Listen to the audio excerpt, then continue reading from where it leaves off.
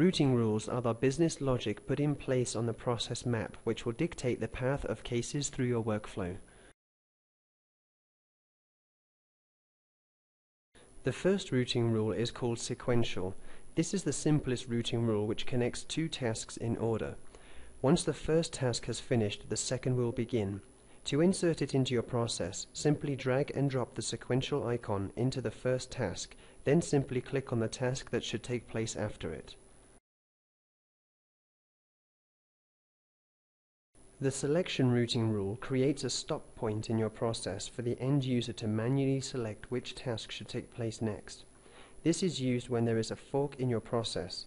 The case will only be routed to one of the possible options, however the user will be presented with all of the options at the end of the previous task.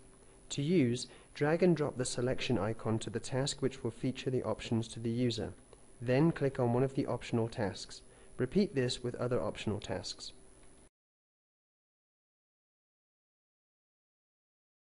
Evaluation is in many respects similar to the selection routing rule, in that your case will be routed to one of the several possible tasks. However, the decision-making is performed automatically rather than by the end user. To use this routing rule, simply drag the evaluation icon onto the task where the fork should begin. Then click on one of the tasks that form part of the possible workflow. Remember that the case will only route to one of the tasks in real time. In order to configure the conditions to determine the route of the case, click on the evaluation diamond and insert a condition next to each task. The condition that is true when the case is run is the direction that the case will follow. Your variables in the condition box are simply the fields that feature in your Dynaforms. The parallel routing rule allows you to fork your process into several tasks that must take place at the same time. While a case is running in parallel, the task after the join cannot begin until all of the parallel tasks have been completed. In most cases, each of the parallel tasks is assigned to a different user. To set up parallel routing, drag and drop the parallel icon to the fork point, then click a subsequent task.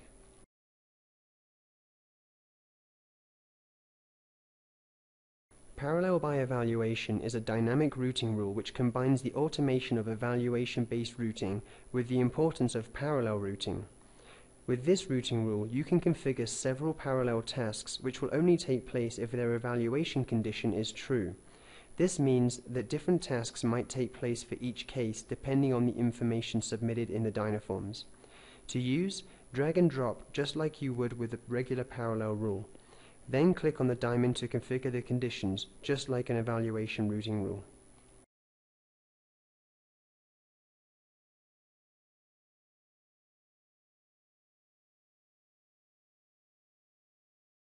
Whenever any parallel needs to end and join into one single task in your workflow, use the join routing rule. To use this, simply drag the join icon onto one of your parallel tasks, then click on the task that ends the parallel routing. Repeat this action for joining the rest of your parallel tasks.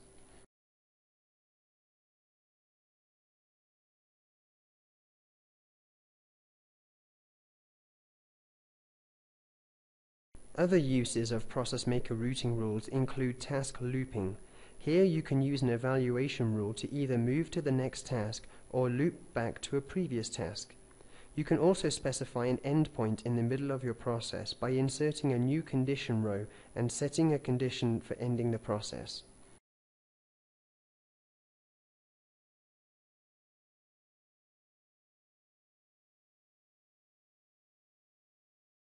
Using an end of process rule will end your process at the end of a predefined task. You can also trigger this to take place at evaluation stages. You can have various ending points in a process, and these are configured by dragging and dropping the red circle onto any task. Or you can insert a new condition on any evaluation to include the end of process option.